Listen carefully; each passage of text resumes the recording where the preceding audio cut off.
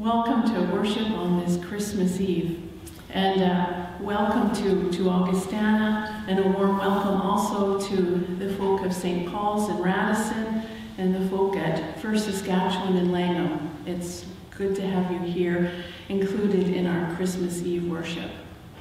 This is a candlelight service, and so if you wish to extend that candlelight to your home, I would suggest that you press pause and you make sure that you've got your candles all right, ready to be lighted when the time comes. I would also like to thank the many, many people who make it possible for us to worship online. And we'll list all of those people at the end of our video. I invite you to sing along as hearty as you can our beginning song, our beginning hymn, O Come All Ye Faithful.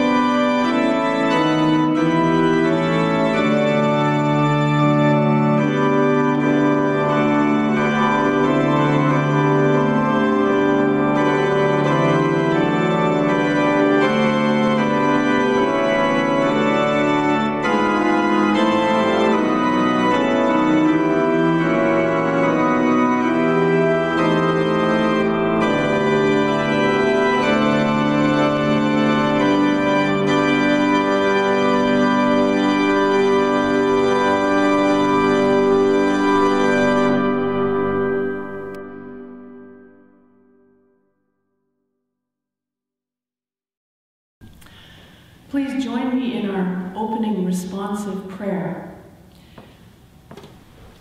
Hope is here, for God has come to us. Joy is here, for we have seen God's compassion. Love is here, for the Christ child is born. Let us pray. Tender and precious God, from ancient times the promise of your salvation has sustained your people. With Mary and Joseph, teach us to treasure in our hearts the birth of Jesus, and with shepherd and angels, lead us to praise his holy name. Amen.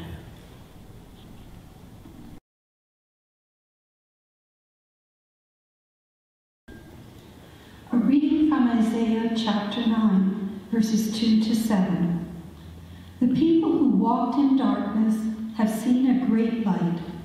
Those who lived in a land of deep darkness, on them light has shined.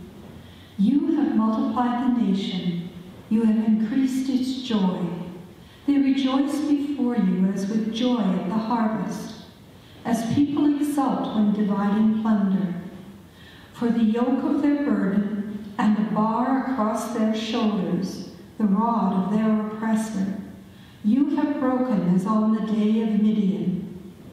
For all the boots of the tramping warriors and all the garments rolled in blood shall be burned as fuel for the fire. For a child has been born for us, a son given to us. Authority rests upon his shoulders, and he is named Wonderful Counselor, Mighty God, Everlasting Father, Prince of Peace. His authority shall grow continually, and there shall be endless peace for the throne of David and his kingdom. He will establish and uphold it with justice and with righteousness from this time onwards and forevermore. The zeal of the Lord of hosts will do this. Word of God, word of life. Thanks be to God.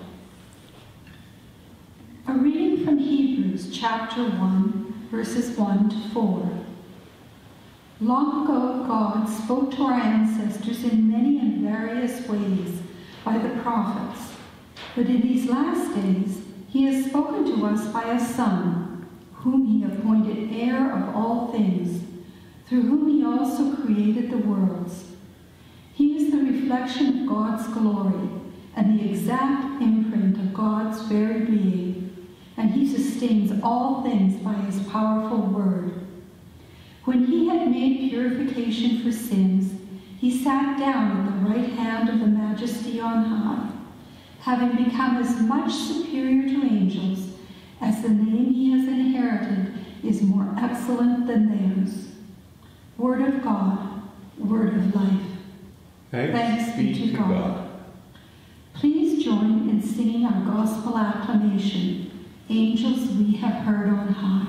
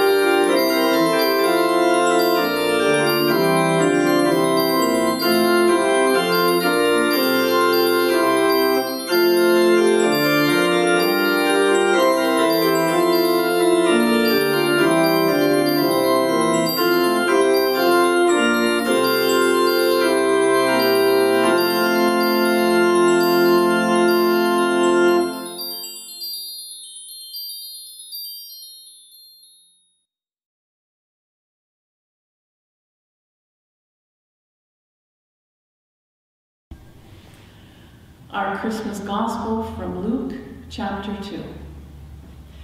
In those days, a decree went out from Emperor Augustus that all the world should be registered. This was the first registration and was taken while Quirinius was governor of Syria. All went to their own towns to be registered.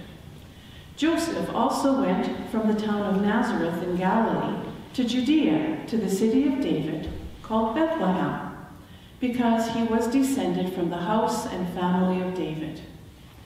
He went to be registered with Mary, to whom he was engaged, and who was expecting a child. While they were there, the time came for her to deliver her child. And she gave birth to her firstborn son, and wrapped him in bands of cloth, and laid him in a manger, because there was no place for them in the inn. In that region there were shepherds living in the fields, keeping watch over their flock by night. Then an angel of the Lord stood before them, and the glory of the Lord shone around them, and they were terrified. But the angel said to them, "Do not be afraid, for see, I'm bringing you good news of great joy for all the people. To you is born this day in the city of David a Savior, who is the Messiah, the Lord. This will be a sign for you. You will find a child wrapped in bands of cloth and lying in a manger."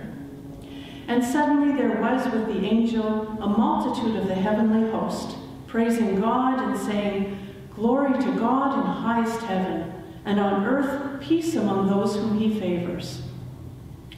When the angels had left them and gone into heaven, the shepherds said to one another, "Let us go now to Bethlehem and see this thing that has taken place, which the Lord has made known to us." So they went with haste and found Mary and Joseph and the child lying in a manger. When they saw this, they made known what had been told them about this child, and all who heard it were amazed at what the shepherds told them. But Mary treasured all these words and pondered them in her heart. The shepherds returned, glorifying and praising God for all they had heard and seen as it had been told them. Please join me in singing "Love Has Come."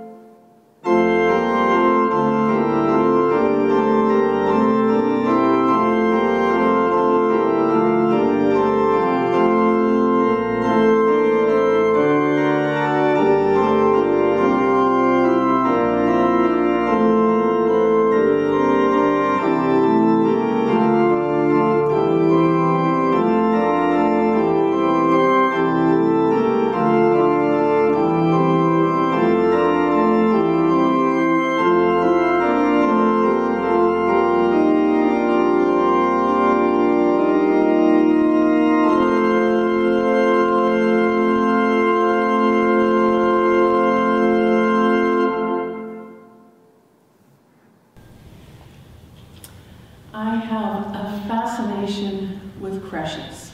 I'm a collector of creches. You know, the little manger scenes. Two of my manger scenes are in an eggshell, one from a brief stop in Peru, and the other was made by a very dear person.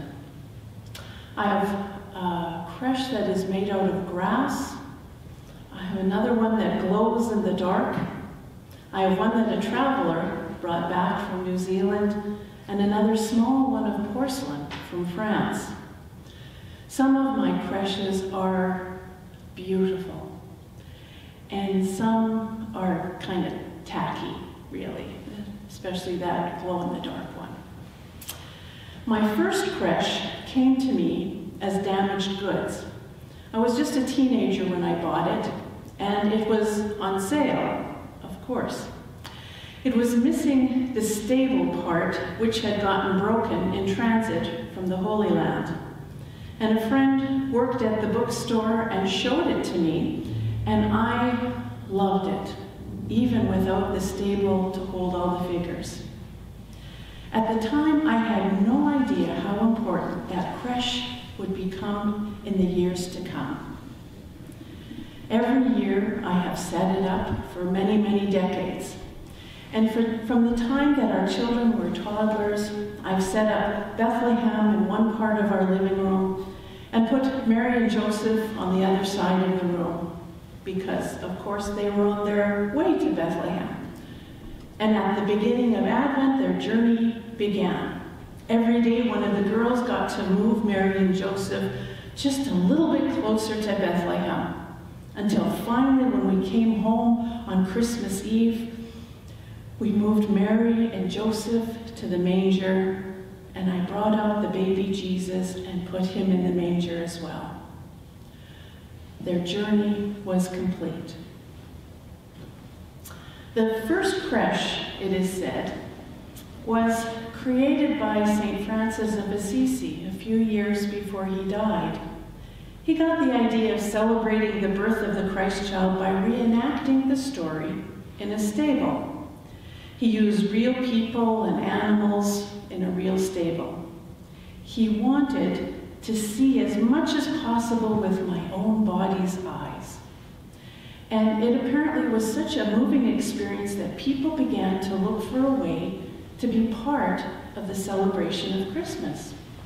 And so we have creches in many different forms and sizes, all to help us experience the Christmas story with our own body.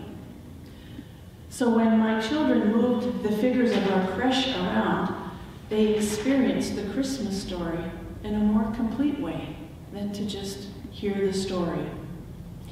So I guess our children were on the same wavelength as St. Francis. They wanted to know the Christmas story with their whole body.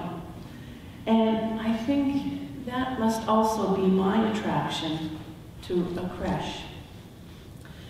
My interest in manger scenes goes way back. Where I grew up in Calgary, there was a Roman Catholic church that we passed on the way home, Our Lady of Perpetual Help. And every year they had a life-size outdoor creche. I remember it very clearly because I found it so very disturbing. The baby Jesus was grossly underdressed for winter. Every time we drove by, it worried me, even though I really knew it wasn't a real live baby. But it actually still bothers me, these outdoor creches where the baby's not dressed warm enough. So I have brought a warm blanket to wrap up the doll who is helping us remember and celebrate Jesus' birth.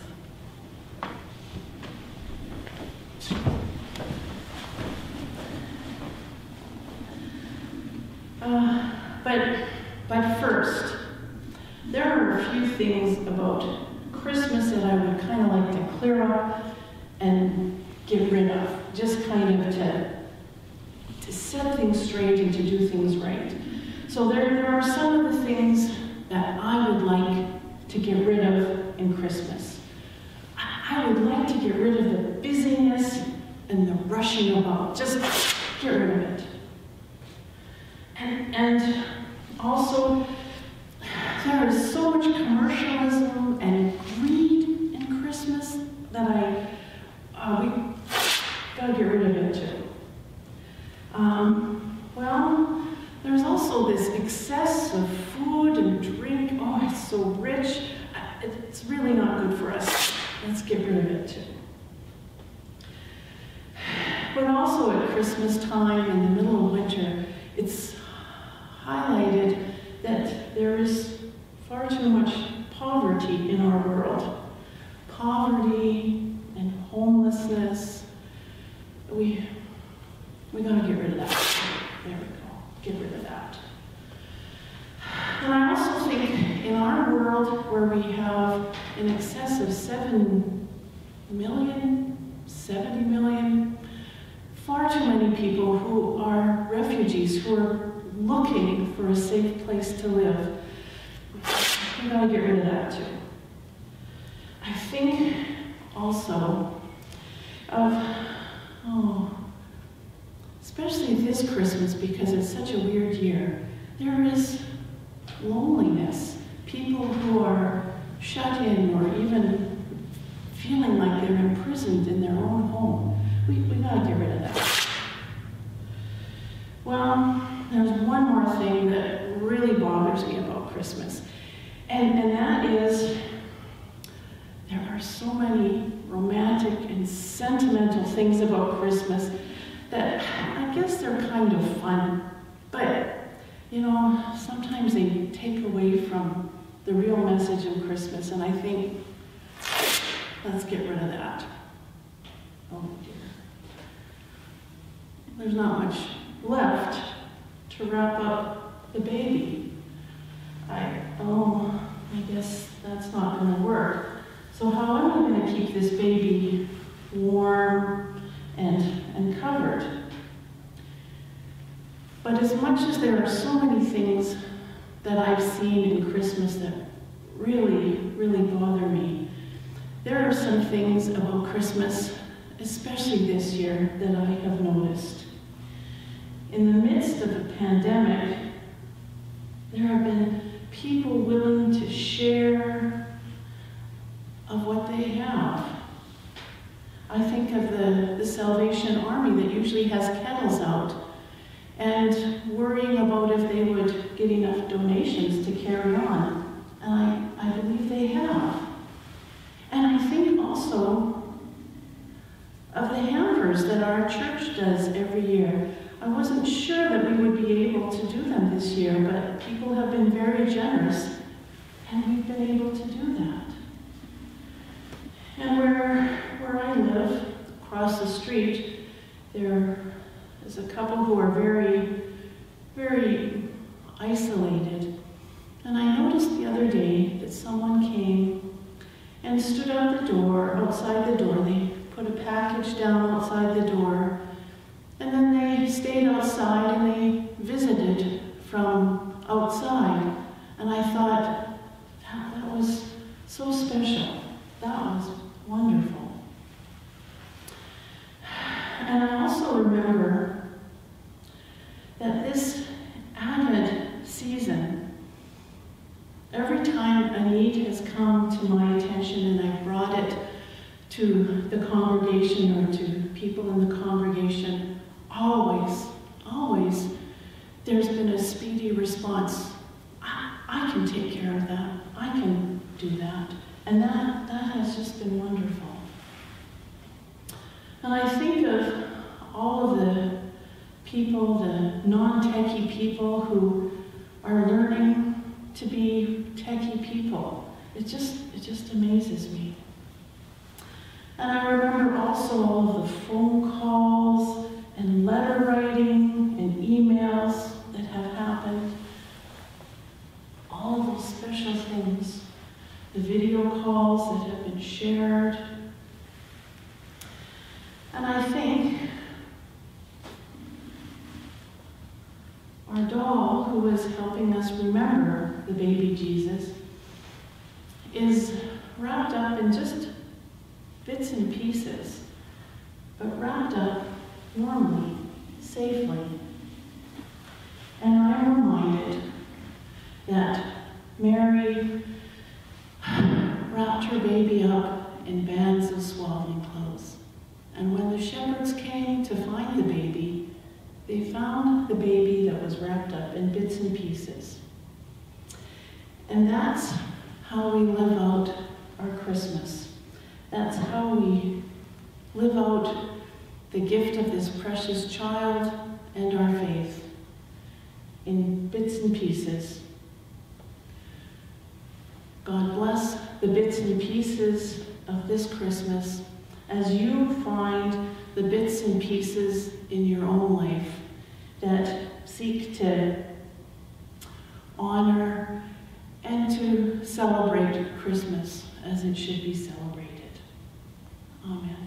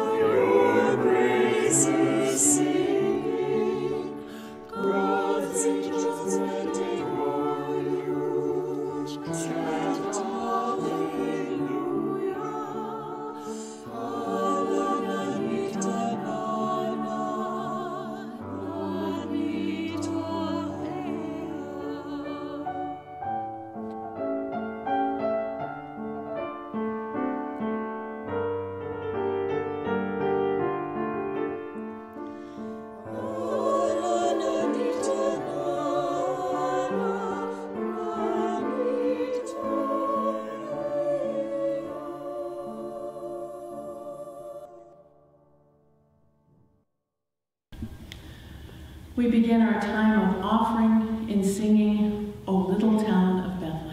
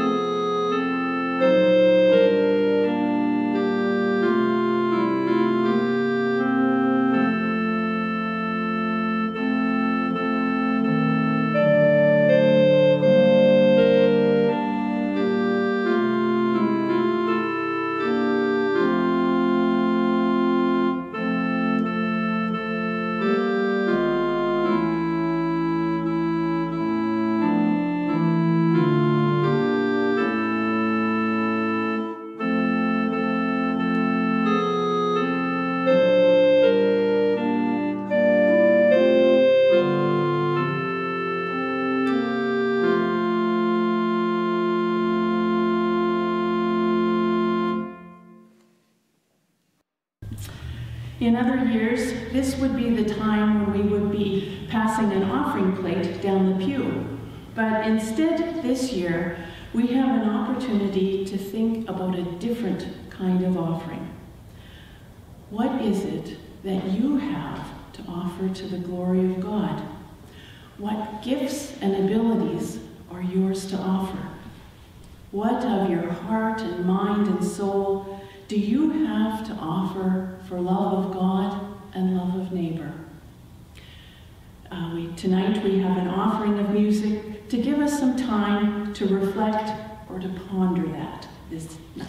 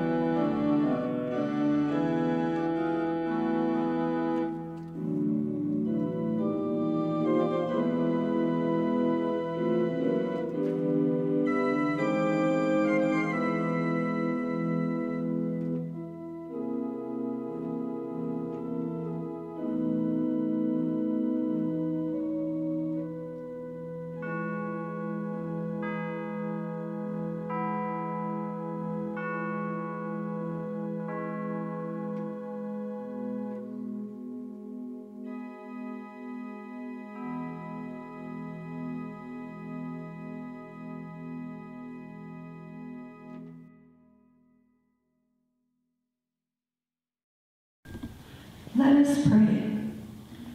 In the stillness of this night, we give you thanks, O God, for bringing us to Bethlehem. We thank you for the precious gift that came to us wrapped in swaddling clothes.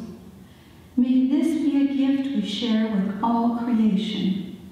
Amen.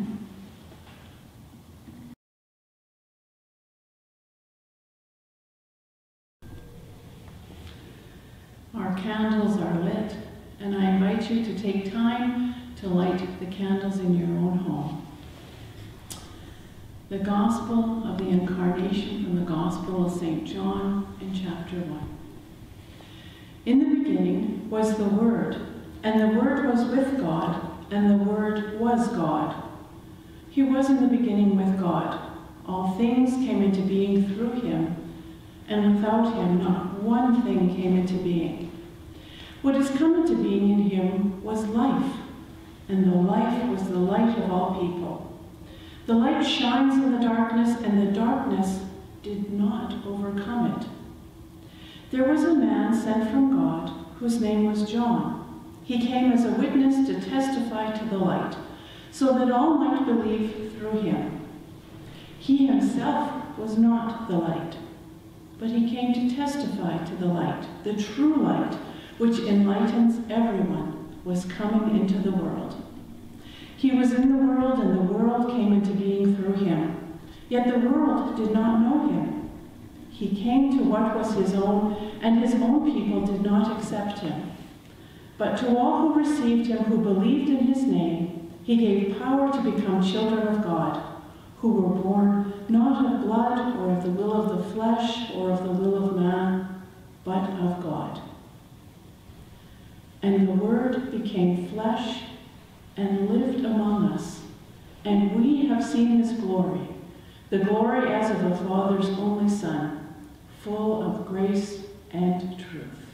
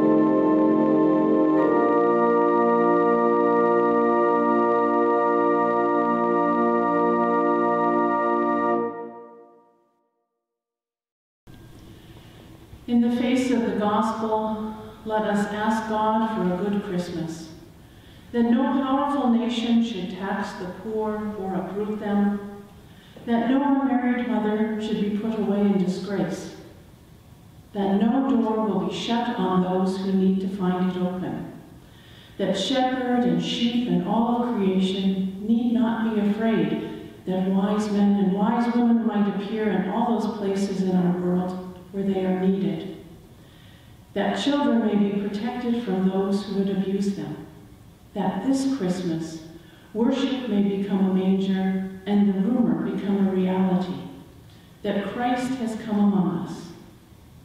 This we pray in Jesus' name, who taught us to pray. Our Father, who art in heaven, hallowed be your name. Your kingdom come, your will be done on earth as it is in heaven. Give us this day our daily bread, and forgive us our trespasses, as we forgive those who trespass against us. And lead us not into temptation, but deliver us from evil.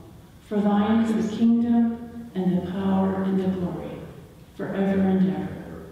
Amen.